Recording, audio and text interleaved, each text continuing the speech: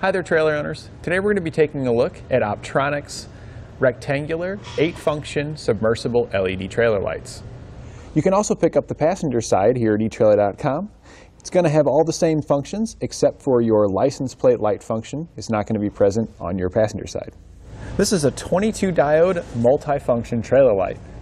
It's going to suit 8 different needs, which includes your stop light, your tail light, your turn signal, your side marker light, your side reflex reflector, your rear reflex reflector, as well as your license plate light located on the bottom. And depending on the size and shape of your trailer and where you mount the light, it can also function as a clearance light. This light's going to make a great replacement or upgrade for your trailer. LED lights last quite a bit longer than your brittle filaments on the incandescent bulbs. They're also brighter and more efficient, which means you're going to be putting off more light and using less energy, which means you're going to have more energy available for the back of your trailer, so you could add additional lights or accessories if you so desire.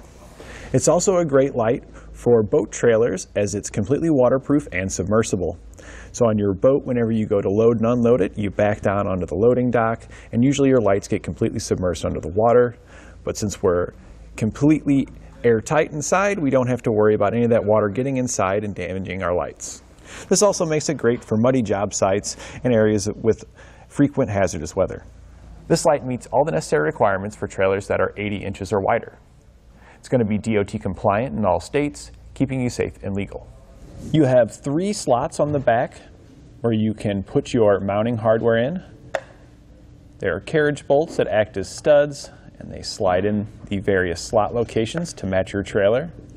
The distance between one slot to the next is going to be 2 inches. So it's 2 from here to here, 2 from here to here, and then from our outer locations it's 4 inches.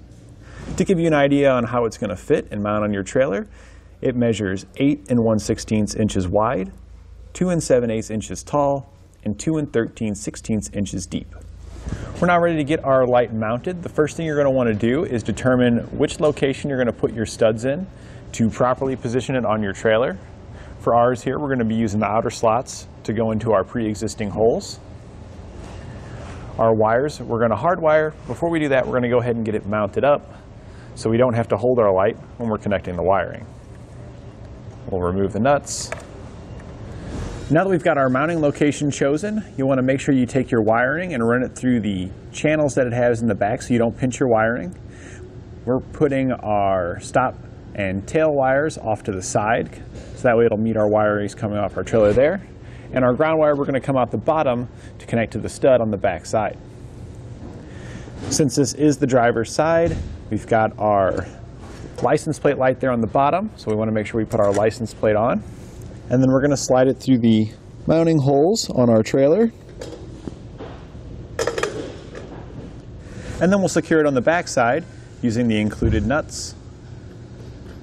The nuts that come with it have star washers made onto them to keep them from backing off. And then we'll tighten them down with a 7/16 socket.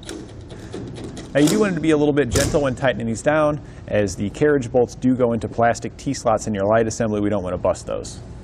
Now that our light has been mounted up, we can start connecting our wiring. Our ground wire here will connect to any point on our trailer where it's in the frame. It's going to connect. You could put it on one of the mounting studs, but if you do put it on those studs, you want to make sure you clear the paint off the back side here so we've got good contact to ground. Our customer already had a self-tap screw for the ground stud, so we're just going to reuse that since we know this is going into clean, unpainted surface. And then we'll tighten that down. For our remaining wires, we're just going to connect those to our trailer. One of the things that I like about this light in comparison to others is the color code that they chose for their wiring. Because typical trailer lights are going to have yellow for the left turn and brown for tail lights. And that's what we've got run here on our trailer, so our wire colors are going to match up. We're going to strip those back so we can make our connection. And we're going to be connecting these using heat shrink butt connectors. Since this is exposed on the outside of the vehicle, the heat shrink will seal it up, preventing moisture from entering in, preventing corrosion, and ensuring a long-lasting connection. So we'll start by hooking up our stop turn. We'll connect it to our trailer side. And then we'll connect it to our lights stop turn circuit.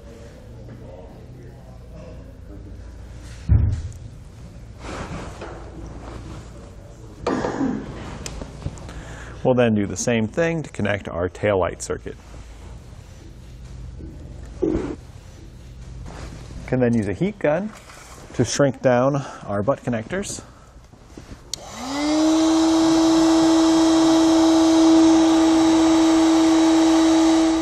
You can then clean up your wiring, tuck that back, and zip tie it all up, and repeat the same process on the opposite side if you purchased one for your passenger side. The only difference between our driver's side and our passenger side when connecting it up is that the stop and turn circuit is going to be green coming out of the light instead of yellow. With everything mounted up, you can plug it into your vehicle and test everything out. You want to make sure you have your tail lights, and if you look down below on the bottom, you'll also see your license plate light illuminated, your turn signal, and your stop lamp. With everything working properly, we're ready to hit the road. And that completes our look at Optronics rectangular 8-function submersible LED trailer lights.